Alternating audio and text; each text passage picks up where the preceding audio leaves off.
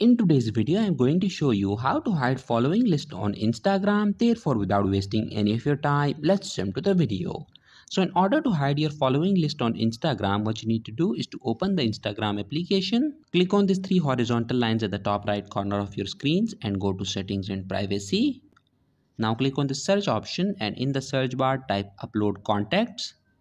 Click on upload contacts, select your Instagram account and make sure that this connect contacts option is disabled. Once you have done that, go back and scroll down, click on this restricted option, and here you can add the users from whom you want to hide your following list on Instagram.